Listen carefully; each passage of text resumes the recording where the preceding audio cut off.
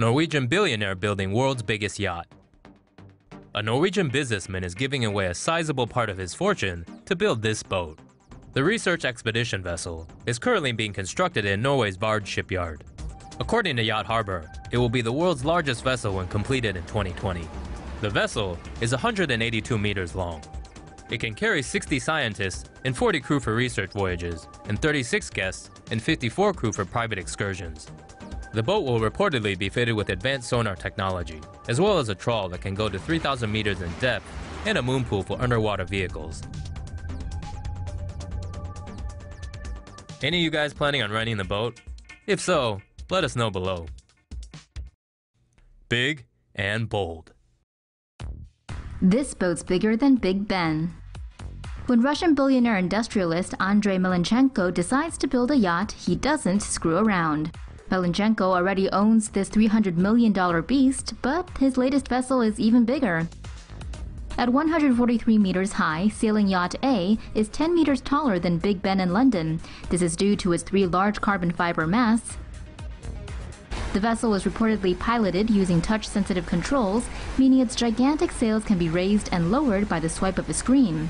Using a sail-assisted motor, it will reportedly be capable of cruising at around 16 knots, or approximately 30 kilometers per hour. The yacht will likely be manned by a crew of 54 and have room for 20 guests. It'll also feature 8 floors, a helipad, and a swimming pool. The vessel has already been spotted sailing in Gibraltar and Monaco.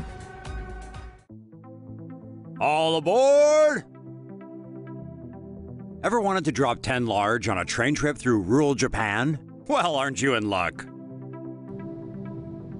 The Shikishima train debuted in Japan in May of this year. The service, operated by East Japanese Railway Company, chauffeurs passengers around northeastern Japan on up to almost 1,300-kilometer round trips. The train departs Tokyo's Ueno station, and guests sleep on board overnight. The Shikishima travels at 110 kilometers per hour, 3 times slower than the Shinkansen, Japan's famous bullet train. The 10-carriage train includes 5 standard suite cars, 1 car for a deluxe suite, and the Shikishima suite, plus 2 observatory cars for viewing and 2 cars for lounging and dining. Observatory cars allow passengers to take in panoramic views of the Japanese countryside. The train can accommodate 34 passengers in its 17 suites. The Shikishima's dining and lounge cars also allow guests to view the scenery outside. The train's appearance and interior decoration was designed by Ken Okuyama. Although it comes with a hefty price tag, the train service is already booked through April of next year. Mexloop Hyperloop design could connect 42 million people.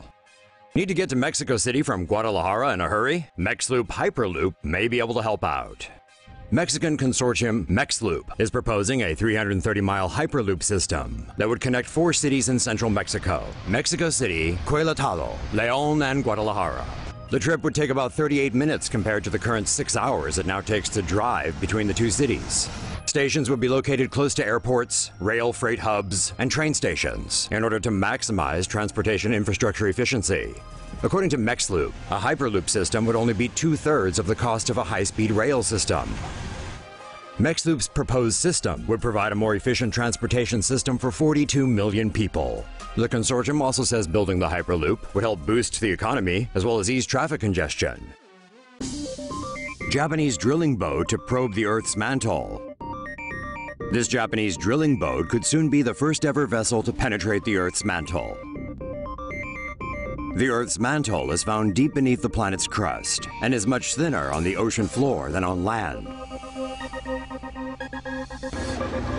It's with this in mind that scientists plan to use the Chikyu drill boat to bore into the mantle by 2030.